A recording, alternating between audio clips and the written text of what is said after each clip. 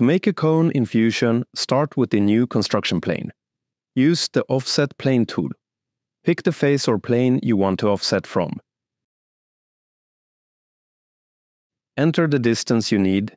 This sets the height of your cone. Now, create a sketch on your offset plane.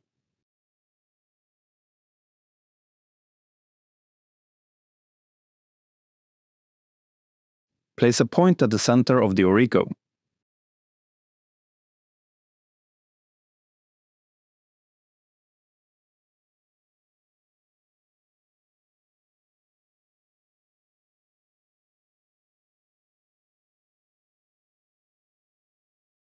Finish the sketch.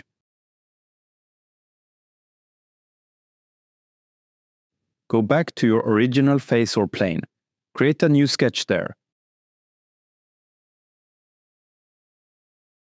Draw a circle centered at the origo.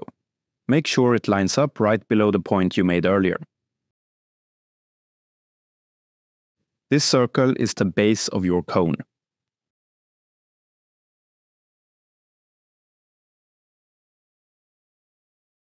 Once you've got both sketches done, open the Create menu. Choose Loft, connect the circle to the point. Now you've got your cone.